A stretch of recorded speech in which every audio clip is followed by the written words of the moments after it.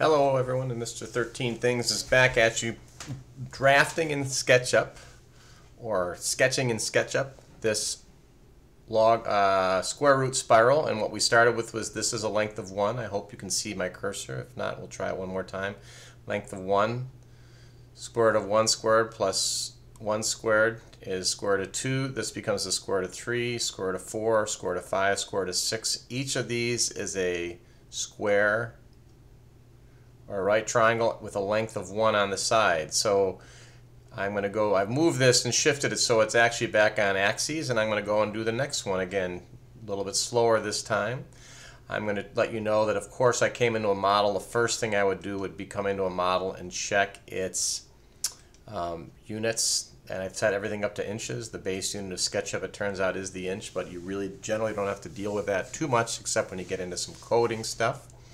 I have turned the axes on. I do that with view, section, plane, axes on and off. I'll leave them off for now, and I'm going to go through now and set up.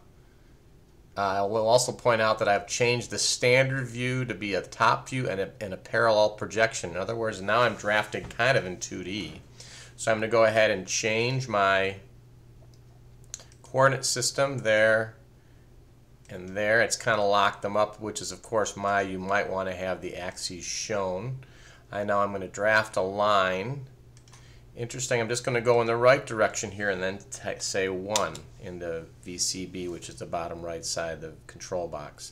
I usually have to basically do that, so I finish that out, then I go right click and erase. There's probably a better way to do that, but makes it easier for me when I go from software to software. I'm going to go from there to there. We've got the next one drafted. What I'm doing each time is right click on the inside and getting rid of the face, which is automatically drawn.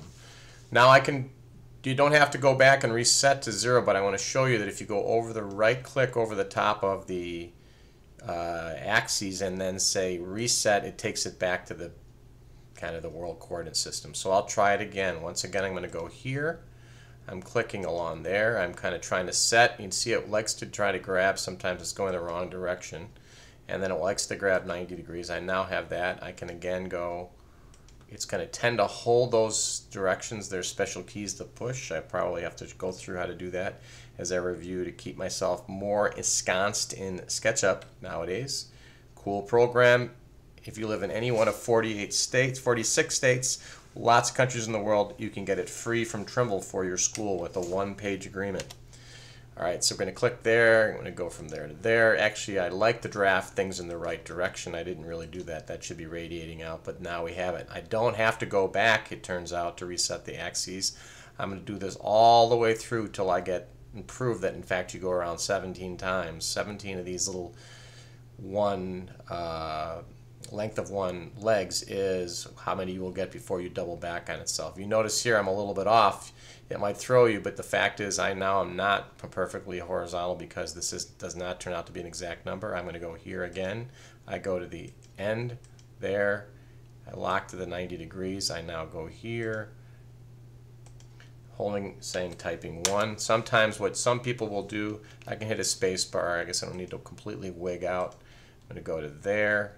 Grab it once again, right click and erase. I'll try it again. I'm going to grab my axes here, go to there. It's locking, it likes to lock correctly. I'm going to go,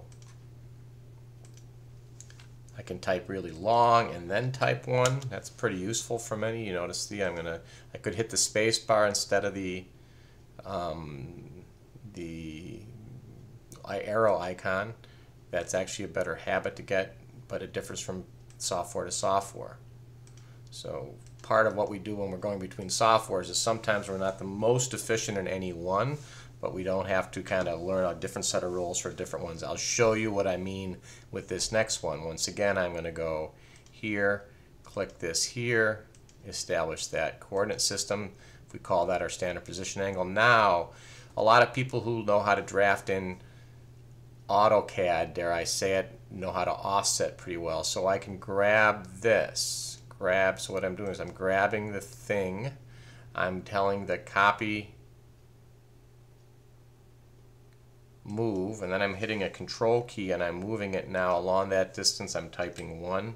So it has actually made a second one of these, which means I can now draft from there to there. Not the most efficient in the world, but it does help you sometimes if you're just trying to come from AutoCAD to learn to use it, because you do a lot of that kind of offset thing. You'll see that AutoCAD is coming more towards SketchUp than SketchUp towards AutoCAD when it comes to some of these things.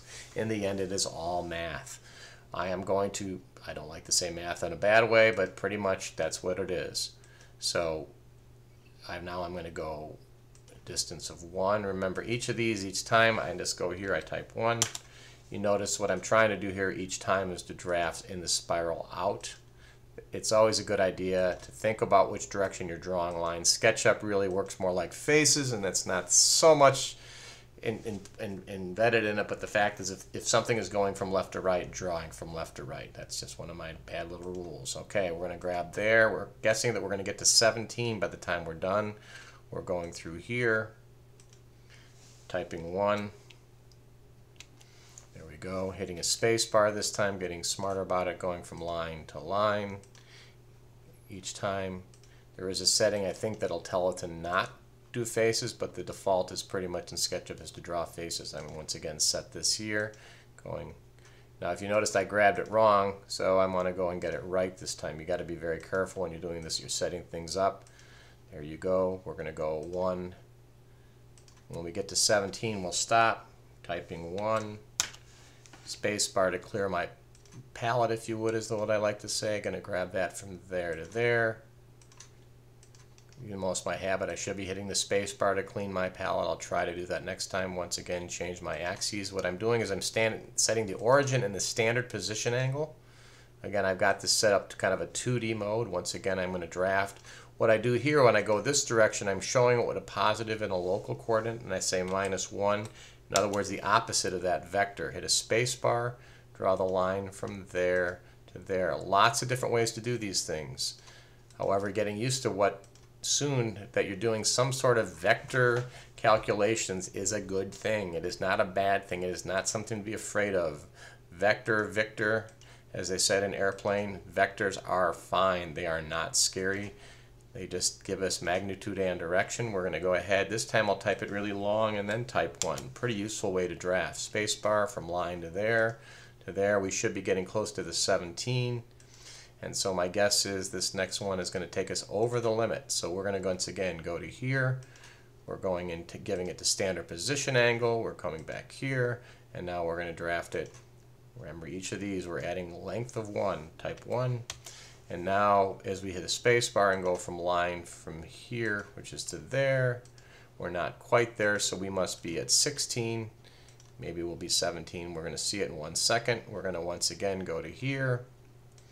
So understanding how you set these axes is really, I've never really done it much. I've wasted a lot of time in SketchUp, it would appear, but I tend to draft in a lot of different engines. I'm going to go ahead and type 1 here.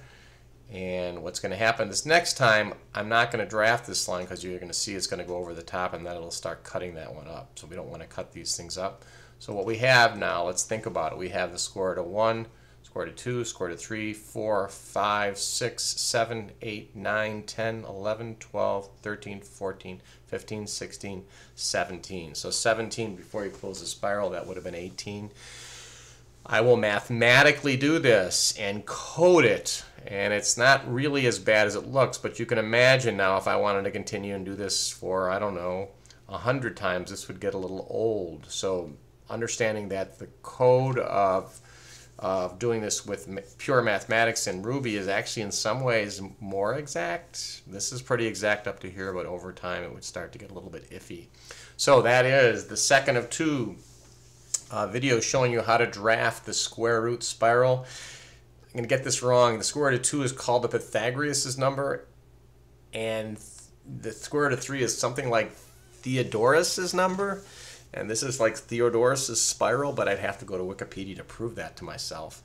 Really cool to really important to understand that the square roots are not squarey. Donald Duck in the Forest and that classic Walt Disney, Donald Duck in Mathmagical Land, points to all of us that the square root is the key to a lot of really cool math.